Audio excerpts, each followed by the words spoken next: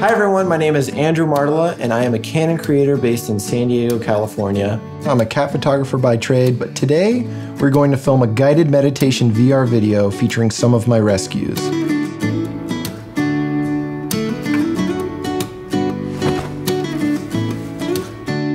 It's my first time working in VR, so I got my friends here to help me out with this project. So come along and let's start by setting up.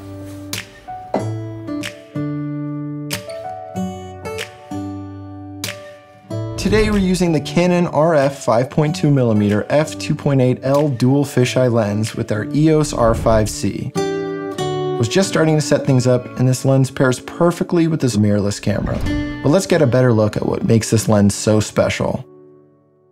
The Canon dual fisheye lens uses these two lenses to create a 3D 180-degree immersive image. Canon makes software that automatically combines these pictures together so you're able to see a beautiful stereoscopic image. Shooting in VR is such a unique experience that really transports the viewer to the time and location of the shot. So today, we're going to capture these little kittens and learn some new techniques that you can use on your next project. So with this dual fisheye lens, there needs to be some distance between the lens in the camera and the subject, because if the subject is too close to the lens, it's going to look distorted and really uncomfortable for the viewer inside the headset. So once we've set up and established our shot, we need to make sure that everything is in focus. So what we have here is a focus chart, and we're going to place this in the same plane as the subjects. And I'm going to use the focus ring to ensure that everything is crisp and clear. Check for disparity issues in the edges of the frame where you might see lighting, rigging, or crew. We actually put the Canon VR camera on top of a motorized slider, and we have a very steady and slow movement. So that is a very interesting shot, and I cannot wait to show you inside a VR headset. And don't forget the importance of capturing 3D spatial audio for the perfect sound.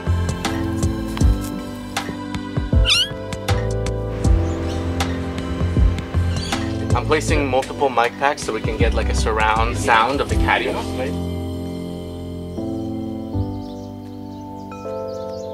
When working with cats, a lot of this operates on consent and understanding the animal's boundaries. So one of the tools that I use is catnip. So I will sprinkle catnip on various platforms to create pockets of action where they'll likely go, they're incentivized to hang out, and there'll be a zone for them to exist.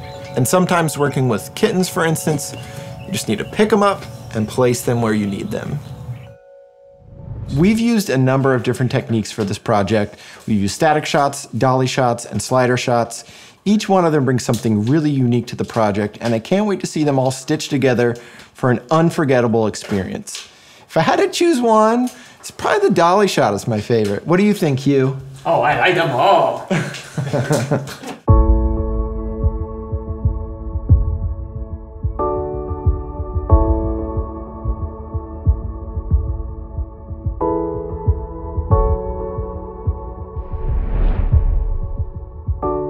Oh, the bubbles. That is awesome. This is so impressive. This really, really worked. Very, very immersive. I love this angle too, because I feel like I'm on the ground right here, right in front of them. I've never seen anything like this. I mean, it's rad. I don't know what else to say. It's really cool. And I experience kittens day in, day out. And I still found so much excitement in this experience. This is a way that I've never seen them before. You can watch Meow-ditation on MetaQuest TV or YouTube VR.